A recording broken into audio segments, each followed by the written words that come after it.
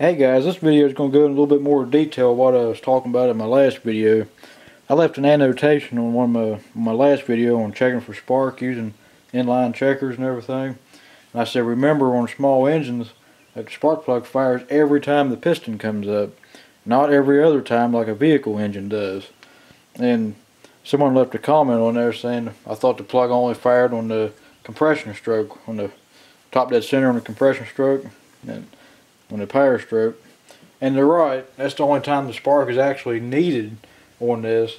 But every time the engine turns over, it sparks on top dead center.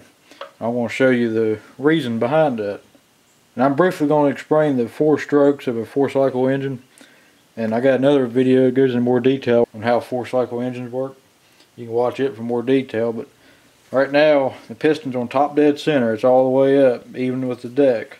So this is an older flathead engine, so it's easier to show this on this, but if you have a vehicle engine, your valves are going to be up over top of this, upside down to this, and right over top of the piston. But this is easier to show you because you can watch the valves actually moving this. But right now it's on top dead center on the intake stroke. So right now the piston's coming down, creating a vacuum. The intake valve's opening. This is allowing a mixture of air and fuel into the cylinder. Piston continues down. Intake valve closes, piston's coming up on compression stroke, top dead center. The spark plug will fire right now, causing an explosion in the cylinder, forcing the piston back down. Now the exhaust valve is opening, piston's coming up, pushing all the burnt gases out of the cylinder, and the cycle just goes on and on while it's running. But I'm just showing you that so you can understand more of what's going on with the ignition system on one of these small engines. Now, if you follow your spark plug back, this is your spark plug wire, and it goes down to your coil, which is actually, and I'm bad about it myself, falsely calling this a coil on a small engine. I mean, yes, there's a coil wire in there to make it work, but it's actually a magneto. And on newer engines it's called a magnetron because it's all electronic ignition. This engine here still has points and condenser up underneath the flywheel. But if you look on the flywheel here, you'll see a set of really strong magnets right here on the flywheel. And these small engines don't get power from the battery to fire the spark plug like a vehicle engine does. It generates its own power from the magnets. Every time these magnets fly past the 2 posts on this coil, it generates a charge inside there with the voltage high enough to fire the spark plug.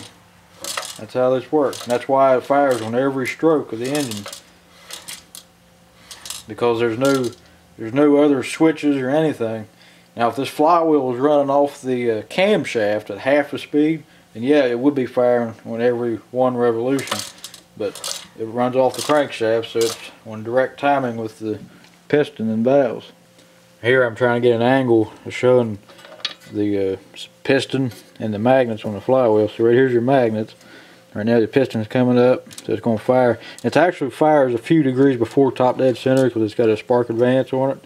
I'm not sure the exact specs on this, but as you see, right here's the actual power stroke. Piston it'd be firing right here, and this would be your power stroke. Then on the exhaust stroke, your piston's coming back up, and it's going to fire again right here. But as you can see, all the burnt gases are escaped, so there's actually theoretically nothing in the cylinder right now. So your spark is being 100% wasted.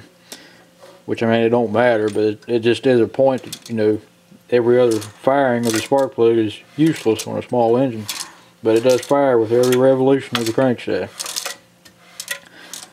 Well guys, thanks for watching. I just want to do a quick explanation on that in a little bit more detail than I did in the last video. And if you got any questions or comments, feel free to leave a comment below and I'll get back to you as soon as I can. So thanks for watching.